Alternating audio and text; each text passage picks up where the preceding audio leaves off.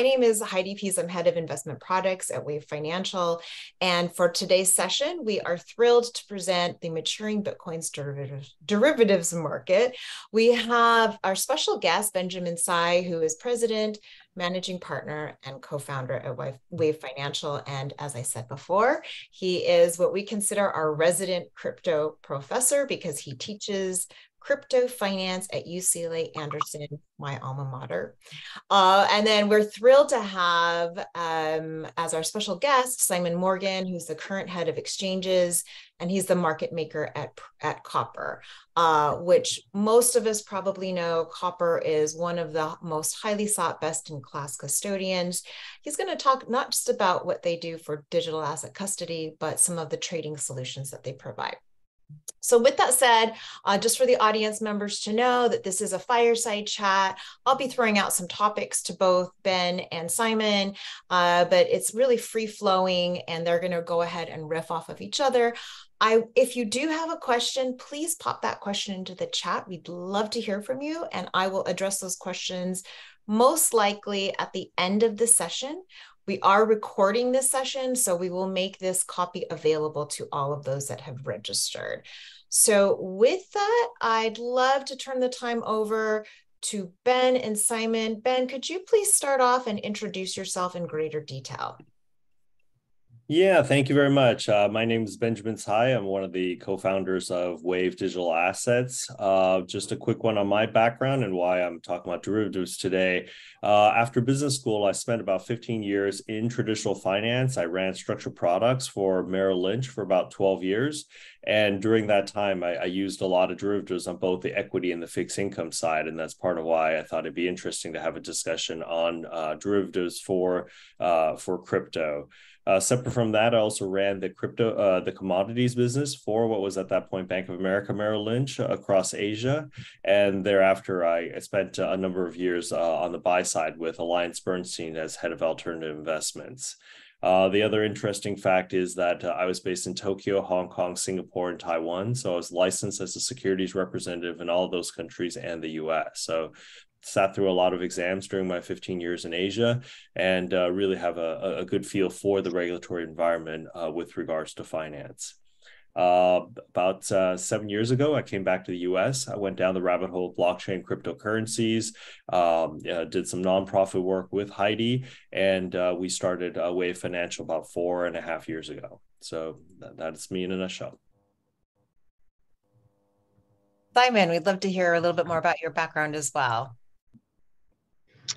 Hello, hi, yes, Simon Morgan. I am currently the head of exchanges and market makers here at Copper, which basically means I run all of our major exchange relationships, all the centralized crypto exchanges, and some of our big market making clients. My background, I mean, I'm an equity guy. I used to run equity sales trading EMEA for Virtue Financial latterly. So I joined Copper in early 2022. But I was in the equity markets for 22, 23 years, something like that. And similarly, like Ben, I actually started at Merrill Lynch many, many moons ago too. So a markets guy through and through, seen many of these cycles up and down, good and bad, and somehow find myself in this weird and wonderful world of crypto. But delighted to be here. My derivative knowledge would not be anywhere near as extensive as Ben's, but I can certainly speak to some of the solutions we have in place to help the market evolve and hopefully provide everyone a bit of clarity and comfort about the future.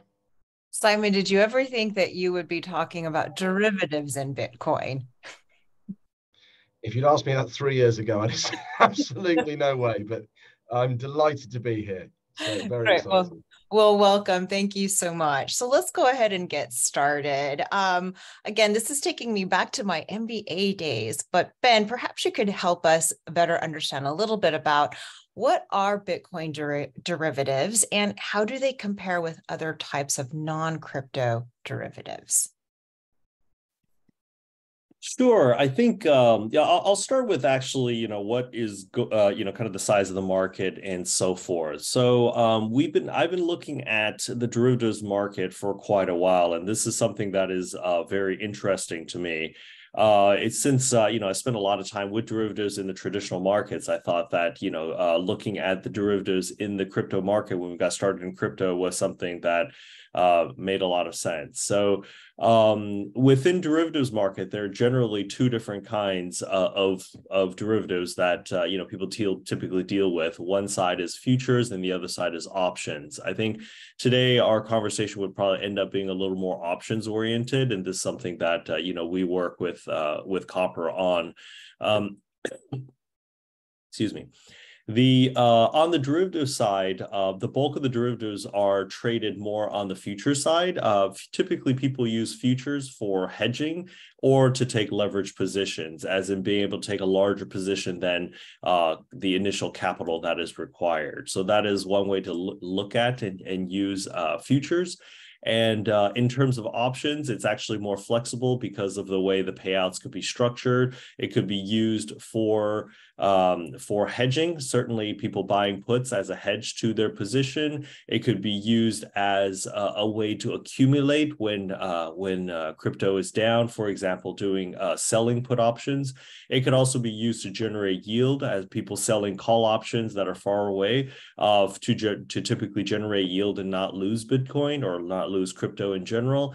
And some people also use it for disposal, where you're selling call options very close to the money. And by doing that, there's a potential to sell and at the same time generate a lot of yield. We actually employ some of these strategies for our clients on the platform, and they've been very effective in the past few years. Great. And you mentioned that this is quite a robust market already. Bitcoin right now is hovering about 500 billion market cap, and I think its all-time high was approaching 1.3 trillion. With that said, how robust is the derivatives marketplace for Bitcoin, and how have you seen it mature over the years? And actually, when did it start to even be a market? Sure. It started a number of years ago, and the biggest market is actually Binance for the futures market. A lot of that is being traded on the futures side. I believe the market is roughly half the size of the spot market, which is, from traditional finance people's perspective, a big opportunity. In traditional finance, the futures market or the options market combined, or the derivatives market as a whole, is multiples bigger than the spot market. And because of that, I find it very interesting that the derivatives market is still a fraction of the spot market right now in crypto, and I believe there should be potential for a lot of growth. Drilling even further in, looking at the options market within that, and just looking at Bitcoin, it's a very interesting field. At the end of last year, when people were not so interested in having options, the open interest, or the amount of options that are outstanding, was all the way down to about 2.5 billion, which is a very low number in the grand scheme of things, in the historical of things. And this market's been around for about 2.5-3 years now. So 2.5 billion, is really low in that historical scale. But right now, open interest, since early this year, has ramped up significantly. A lot of people taking a lot more positions, either on the long or on the short side, on options. And right now, the outstanding market open interest is about 13 billion. And daily volume, was probably down to about 10 billion at the end of last year, and it's close to 30 billion right now. And that's just volume traded. So one of the things we'll talk about a little bit later are the markets. And for options, the largest market is actually Deribit, which is a little bit of a surprise because a lot of people don't really know about Deribit. Deribit is a listed market that is based in the Panamas. I think they used to be based in Amsterdam. They moved to Panamas, and we do a lot of trade on that exchange. And that's also where we work closely with Copper on. So that's something we'll talk about a bit more. But the Deribit options market is over 90% of the total options market. All the other markets combined is equal to less than 10% of that volume. And the next biggest players are Delta Exchange, OKX, and Binance. And those are the three markets that are participating in the space, but are very small. In comparison, just looking at the US only market, the CME US market is 1.4 billion of volume compared to, as I mentioned before, 30 billion of trading volume internationally. So that's, 20x. So it's 5% of the total volume out, in the world. And also the CME open interest is 1.2 billion versus a $13 billion market. So that's, 10x. So it's about 10% of global volume in terms of open interest, and it's about 5% of volume in terms of traded volume in the US. And this is just for Bitcoin. I think there is also a listed market for Ethereum, and I think there's starting to be a nascent market for a few other tokens like Solana and others. So you mentioned that last year there was something about 10 billion daily volume, and that has now increased to 30 billion daily volume. Why was there this drop last year, or why is there an increase this year? So the increase this year is really on the interest in Bitcoin. As the Bitcoin market started to rally, there was a lot of interest in taking more exposure. There's also a belief that the interest rate rising cycle is starting to come off to a more stable place. And I think there is a kind of light at the end of the tunnel. So people are starting to take on risk assets once again, and Bitcoin being one of the higher volatility, riskier assets. So people are starting to take position. And you can certainly see this in the spot market. We've gone from about 15,000 to 26,000. So quite a significant increase. Just on Bitcoin alone, I think it was up 40% in January. So that increase is what's driving, a lot of, this movement forward. And this movement forward, is also driving the derivatives interest. People are taking more futures and options positions to have, to be long call options or, and I think some people are also predicting a correction from, 25,000 back down. And for those that believe that, they're potentially buying put options to try to make money from a drop in that position. Yeah, so you were mentioning just to add to that, Ben. Sorry, Heidi. I was just going to say, just to your point. And we know this from markets generally, like price leads everything, doesn't it? And as we see prices rise, you see interest increase and more and more people become active again. I mean, as you rightly said before, Deribit is quite a large options exchange, and it's one of our major venues that we support at Copper. And we have seen a record month actually this month in terms of volume traded on our Clearloop product, which I'll come on to later on. But it's just an interesting little tidbit, given that Clearloop was around for quite a while, but we're seeing huge traction. And it just speaks to your point, really, about more and more going on in the derivatives market broadly. Yeah, thank you. That's fascinating to learn that, and that we're just really at a small fraction of what this potentially could be. But it sounds like there's a lot more to structuring a derivative rather than the increase in price and or the interest in that underlying asset. What is a smart way? And now this is taking me back to my Anderson days, my derivatives class. Can you explain what is a smart way to structure a Bitcoin derivative? So, like, what kind of out of the money are we talking about, or spot? Just in general, could you provide a little bit of background on that? Sure. So we do a lot of cover call transactions for a lot of the tokens that we have. We actually have a product called the Bitcoin Income and Growth product, which we're doing cover calls on a monthly basis on Bitcoin. We're typically looking at the market. We're doing the transactions at the end of every month where the old options expire. So we set up new options. And what we're doing is we're selling call options on the Bitcoin that we hold.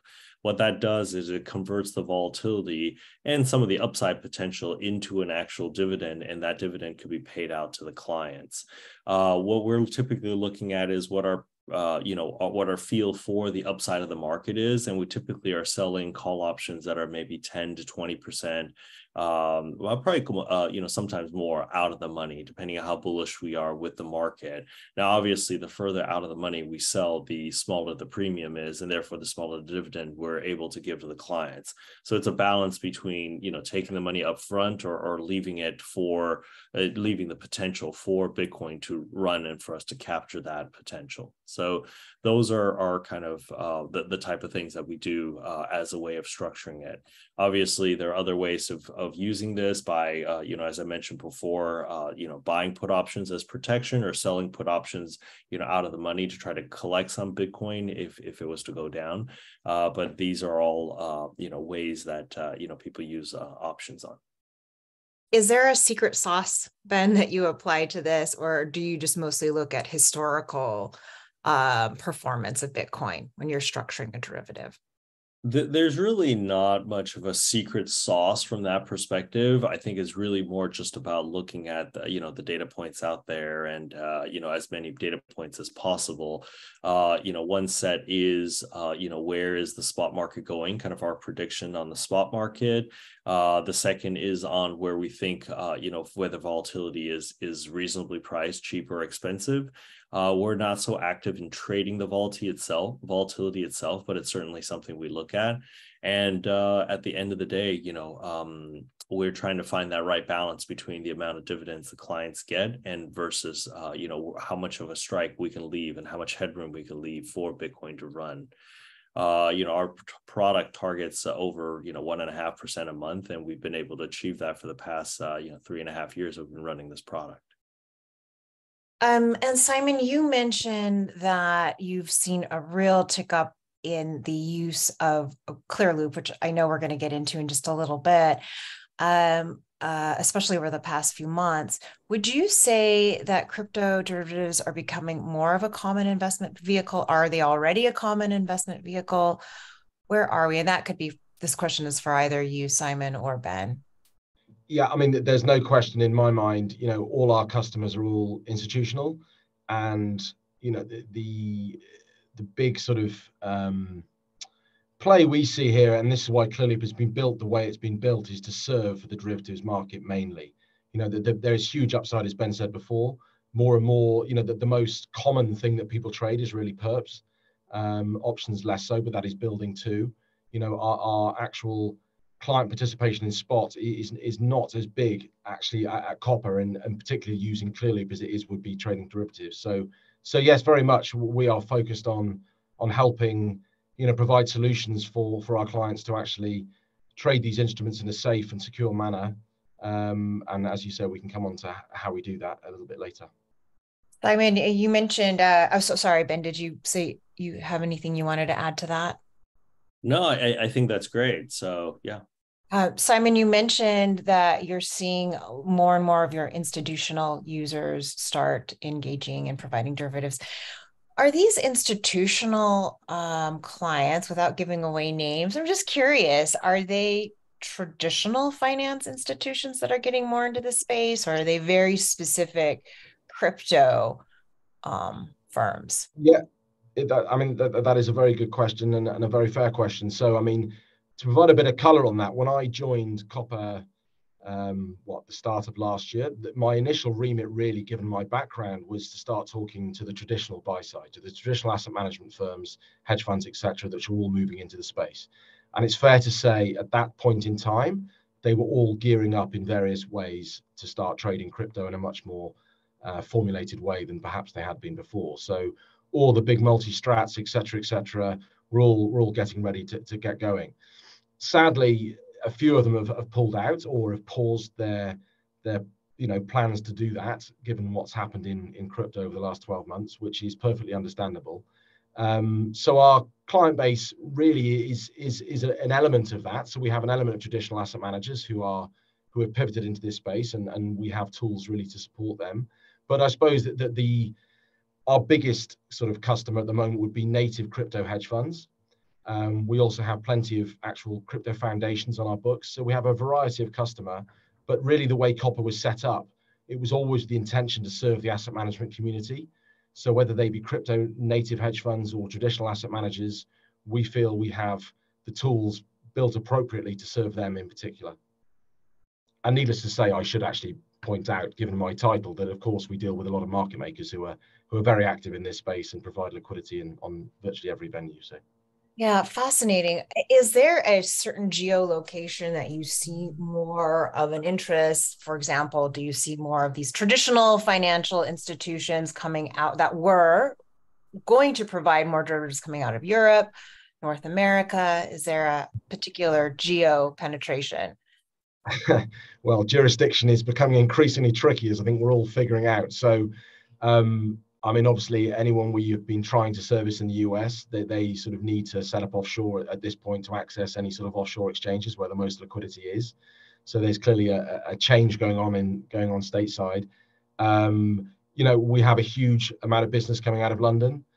We also have a Swiss office where there is, which is based in Zug, which is part of Crypto Valley. So there's a lot of interest there. And of course, the APAC region, given all the major offshore exchanges are all pretty much APAC based, or certainly started in the APAC region. We have an office in Singapore and see a large amount of business coming in from Asia. So, we have very much a global footprint.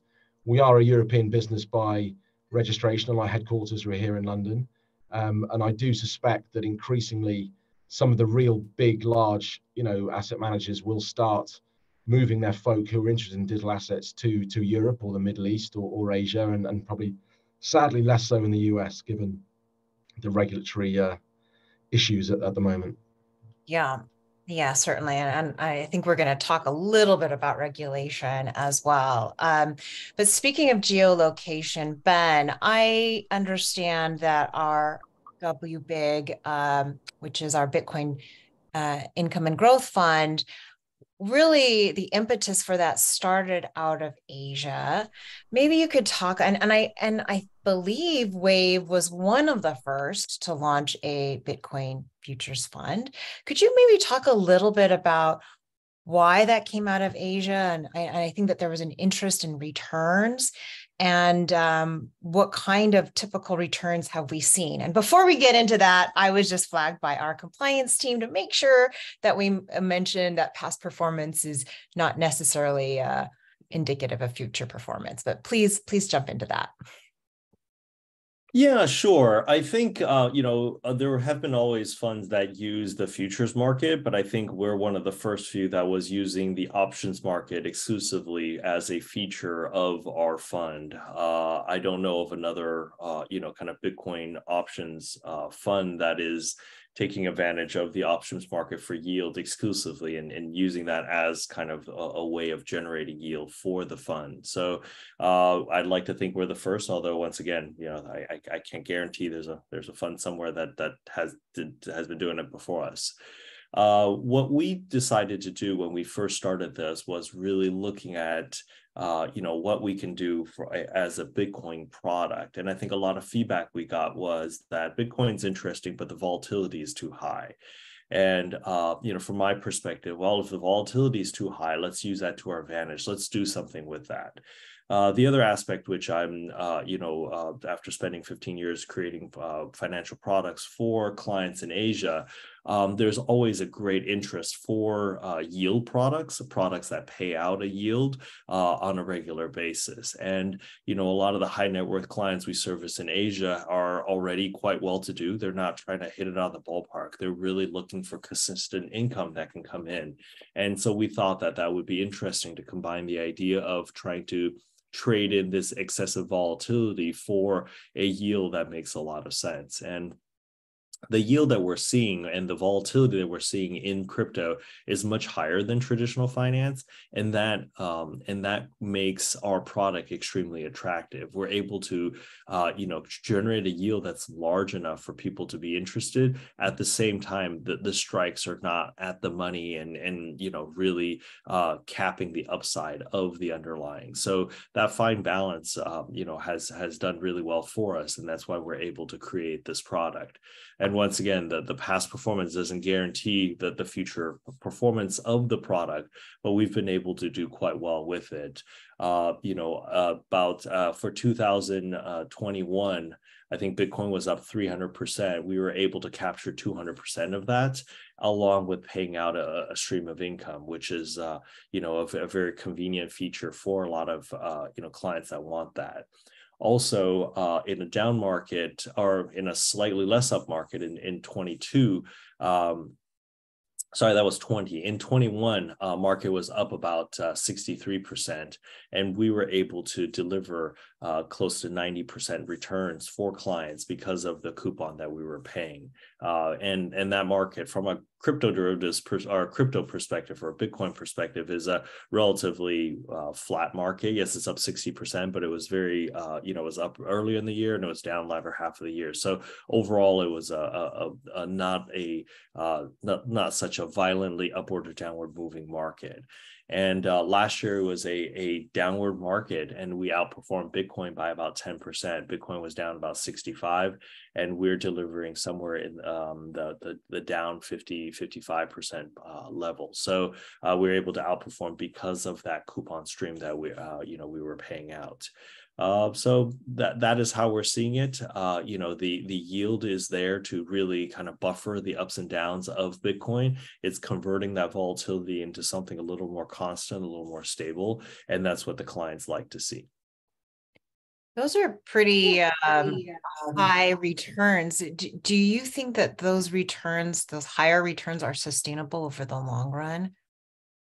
I think we're capturing these returns from a structural basis, and therefore the returns are quite stable from a volatility perspective. So as long as Bitcoin stays volatile, I believe that we can capture this level of return. So that outperformance versus Bitcoin is really what we're hoping to generate over the long term. And we've been running this fund for over 3 years, and we're able to show that in market conditions, we're able to do that. I think the only scenario is that when, Bitcoin significantly outperforms, like the, 2020, 300% rise, a 3x rise, we're only able to capture 2/3 of that. But, most clients are happy to capture 2/3 of that and also have that cash flow stream. So overall, we believe that is sustainable and will continue. Great. I'm going to ask Simon something. I think most of us are aware, obviously, that copper is a leading custodian, but tell us, Simon, how does copper fit into this whole derivatives play? What kind of solution does copper provide in general? Yeah. And what role does a custodian play in just Bitcoin derivatives? So, I mean, I think, thank you for that, Heidi. I think the starting point is clearly custody is the basis for any financial market, particularly so with crypto when you're dealing with essentially bearer assets and hacking risk, et cetera, et cetera. So using a third-party custodian for any institution is hugely important.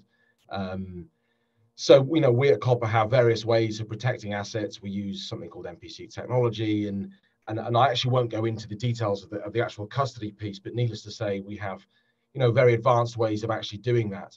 The thing I would like to flag the most is our flagship product, which is something called Clearly, which you've heard me refer to already. So if I explain how the majority trade crypto today, and this is in an institutional way, whether they use a custodian or not, the majority still have to pre-fund exchanges. And what that means is essentially you are sending your assets from your custody, whether that be with a custodian or your own self-custody wallet, you are sending those assets to an exchange.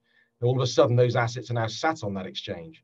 So you are taking, a large counterparty risk exposure versus that exchange, which really is something we don't think institutions should be doing. And we've been preaching about this since 2020 when Clearly it was launched. So this isn't actually a reaction to the events of last year, but to highlight it front and center, the FTX situation clearly hurt a lot of people, and you think about all those assets that were sat on that exchange are either lost or are going to be tied up in bankruptcy proceedings for the next God knows how long.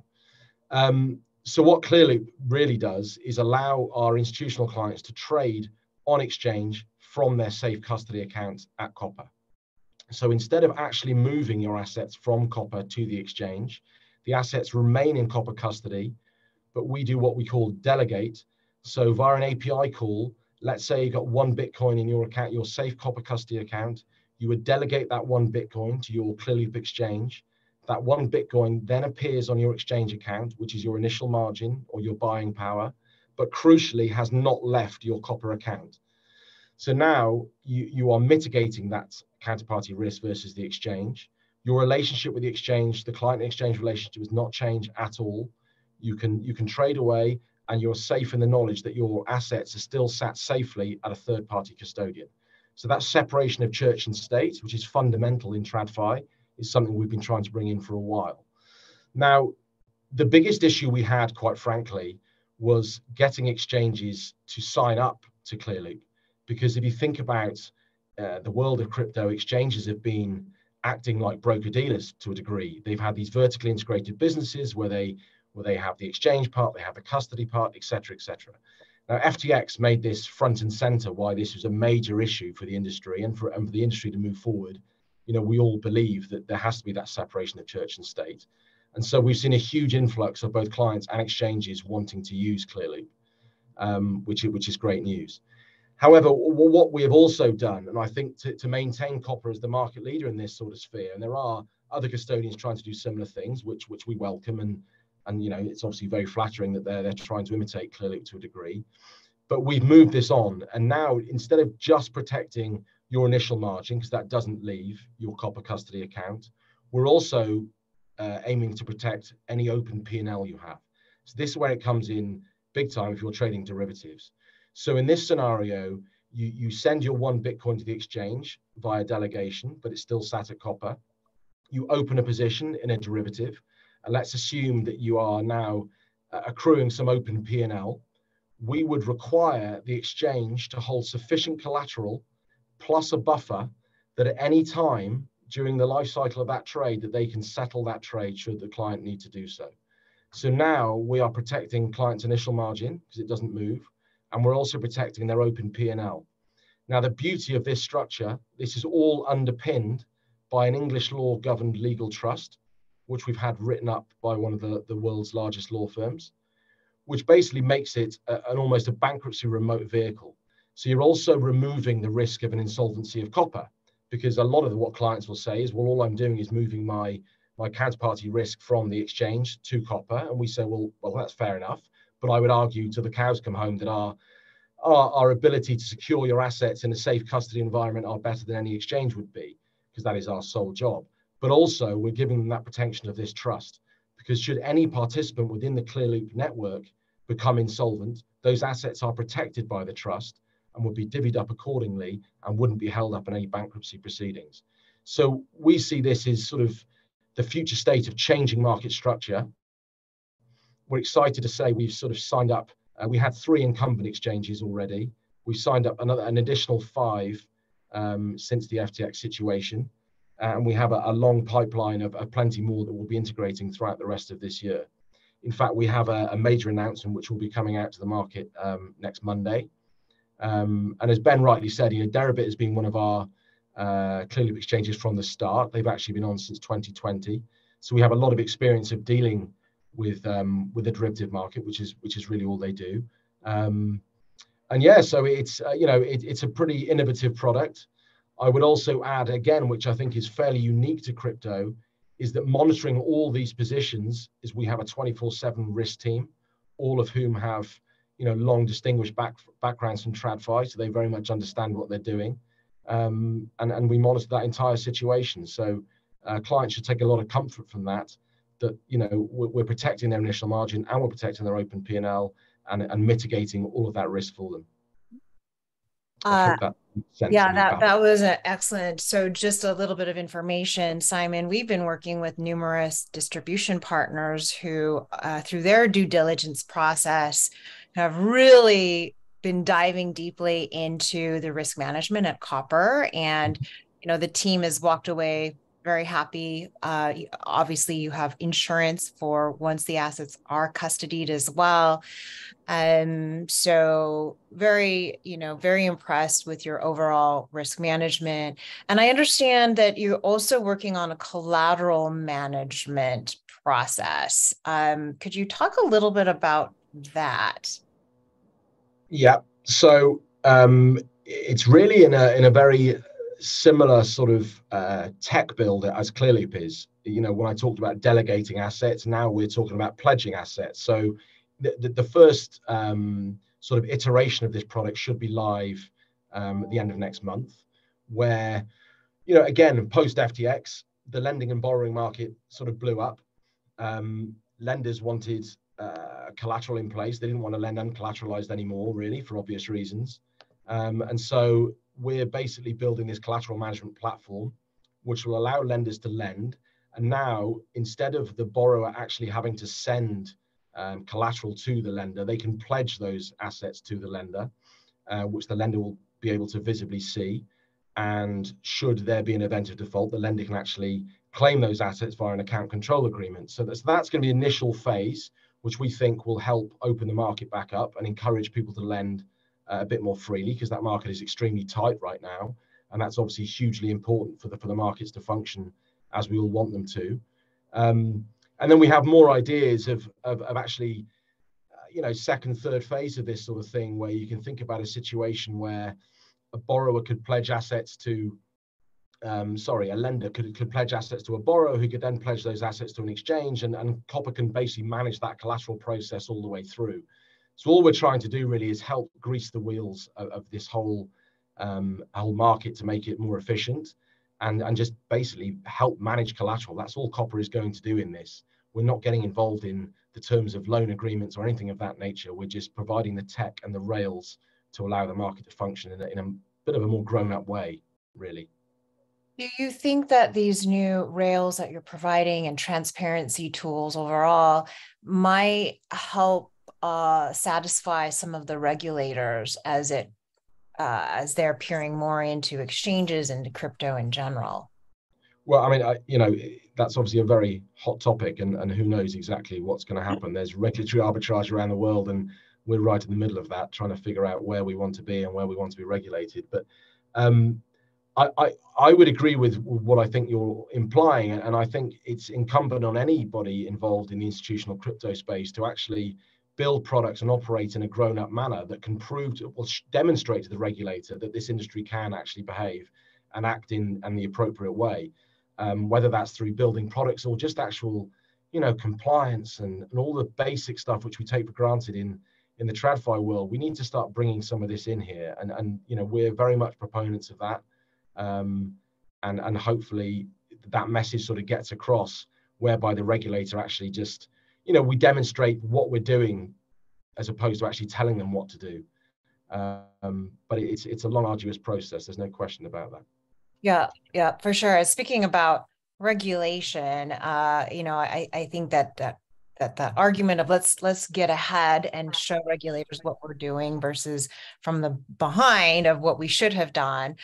But I know that this regulation is definitely a hot topic, especially here in the US. Ben, we were in DC a couple weeks ago meeting with regulators from the CFTC, former SEC, and so forth. I'm curious, based upon those discussions and with your leadership in the market, how do you see regulation may affect returns and the derivatives market as a whole?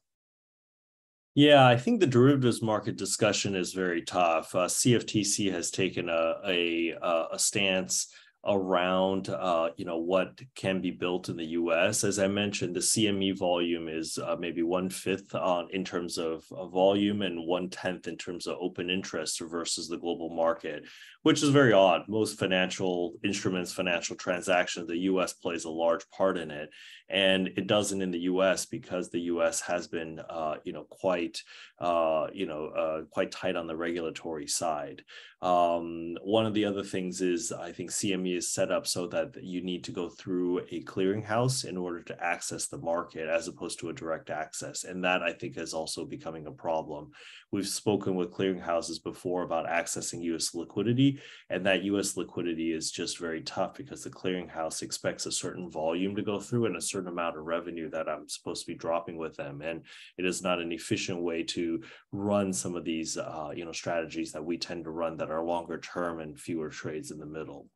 And finally, I think one of the big things that there's a lack of clarity on that is not only regulatory, but also on the tax side. Revenues generated in the US in terms of derivatives and so forth, and whether they qualify as trading so that they're exempt from kind of cross-border withholding tax and so forth, it is not very clear. And therefore, I think there's a hesitancy for international players to come onto the US to use the US market. So that's certainly one area. I think the regulators we were able to meet were quite frustrated, I think, at the setup. I think the regulators that we spent time with are probably on the same side as us, and not to sound like we're all in an echo chamber, but truly believe that the US is starting to fall behind from a regulatory perspective, and the businesses are now starting to pick up, thinking about, or starting to pick up and moving overseas. And that is a real risk for this type of next generation, technology, financial technology that the US is, kind of pushing away from. So there's genuine concern there. Some of the regulators are, putting bills into Congress to try to put some clarity to put some guide rails in. And I think at Wave Digital Assets, we're very supportive of that, even if on the short term, some of the rules may or may not be to our benefit. Over the longer term, I think having the clarity would really drive the market forward. One final thing I'll mention is that, some of the larger institutions we speak with, a lot of them are hesitant to be involved because of this grayness. And there's interest, but they're standing on the sideline waiting for that clarity. So once that clarity comes, I think there could potentially be a lot more pent-up demand that would come into this market, which is an exciting thing for me. So that's kind of a silver lining in where we are right now. But there's no guarantee that those regulations will come through favorably or unfavorably. We just don't know where they'll land for this. And the topic itself is extremely complicated. I was very impressed at some of the people that we've met, and they're being up to speed on these complicated topics. But I think the people we were meeting are more kind of the exception rather than the rule, where the rest of Congress probably is not nearly as up to speed on blockchain technology uses and proper ways to think about the new financial infrastructure and ecosystem. Sorry, Heidi, I would chip in. I would agree with you, Ben, totally. And I think the confusion can be summed up in the last week alone, where you've got the CFTC referring to Ethereum as a commodity, and you've got the SEC referring to Ethereum as a security. So until this confusion gets cleared up and somebody actually makes a decision, it's very, very hard for anybody to plan a business around trading this stuff out of the US. It's near impossible. So we need some clarity, as you say. Yeah, and it really isn't for the CFTC or the SEC to decide on that. It really is for regulations to be passed, and they're really on the enforcement side. They're not on the legislative side, and they're certainly not on the judicial side to be kind of their own decision-making, function. So from that perspective, I feel like they're overstepping their bounds. And there are people within the SEC that are pushing back also. So a lot of dissenting opinions from what Gary Gensler's, pushing for. So, from that perspective, it's certainly interesting. I think the SEC, at one point had given up on pushing for Ethereum to be a security, but I think, with the recent move towards proof of stake, there's kind of a renewed interest for that, just because I think that the dialogue, there's a gap for the dialogue to be changed. So yeah, that's kind of what we're seeing also. In these meetings that we had in Washington, D.C., somebody had an excellent example of what he thought the existing blockchain crypto market is. And it's almost like we're driving on roads. They could be freeways, they could be roads, but there's no stop signs, no stoplights. We don't know what the speed limits are. We don't know if we can pass other cars or not. There's no rules. And we're driving on this highway, and the only time we know that there's rules is if somebody gets pulled over. And once they get pulled over and we say, oh, he got pulled over for, going 15 miles per hour, I guess that's what the speed limit is. So it's really understanding regulation only really through enforcement at this point in time. With that said, and the use of that example, since we just do not have any really much regulatory clarity at this point, where do you see the future for the derivatives markets? And are there other opportunities for derivatives in ETH or other alt tokens like ADA, or even digital assets such as NFTs or carbon credits? Yeah, I'll jump in and wrap up kind of the Washington, D.C. So Heidi and I had one very positive meeting where we were welcomed and we were talking about doing more business and so forth. And that was the meeting we had at the embassy of the UAE, right? So that was the only positive meeting we had there. And kind of the U.S. regulation really is, much more negative. And from that perspective, I think the growth will really probably be more overseas rather than the U.S. on the short term. And that won't really improve until things open up. And it's quite unfortunate. I think there was an exchange in the U.S. that was doing derivatives for retail, for crypto, and that was LedgerX. FTX bought LedgerX, and and we all know what happened to FTX. So LedgerX really is, became kind of a weirdly functional but dysfunctional part of a bankrupt, entity type of issue. So the status of that is not very clear. The licensing of that is not very clear. But that was one of the exchanges where you didn't need a clearing agent. Me as an individual, I can go and sign up for an account and I can trade derivatives. The liquidity was extremely thin. There's just not that much there on the retail US only side, but that was a start. So in terms of future trends, unfortunately, I think it heads towards the international side. We are seeing development of other derivatives. We're looking at not only Bitcoin, but Ethereum, already being in existence. There's a market there. We're comfortable that it's deep enough to be able to do a lot more with that. So we're looking at potentially, creating an ETH derivatives product also, now that we've done a Bitcoin one and the reception has been good. We're also looking at other protocols and having derivatives in those markets and help support and grow that market. We think that that's a very healthy thing for some of the top protocols. That would really make a lot of sense. Think top 5, think top 10 protocols, and their protocols having a listed options market. And that's what we're really talking about and looking at right now. Separate from that, I think we're starting to see a growth of structured products. So either structured notes, structured, funds and so forth, where more complicated option payouts are now being built in. And that is really a reflection of what we were seeing in traditional finance. And I'm a big believer in crypto being another asset class in the whole finance space, and it's just kind of earlier. So whatever we saw, developing in equity and fixed income and commodities, to a certain extent, something similar will happen next in the crypto market, and that's how I kind of think about it and operate, and that's how we manage assets on behalf of our clients.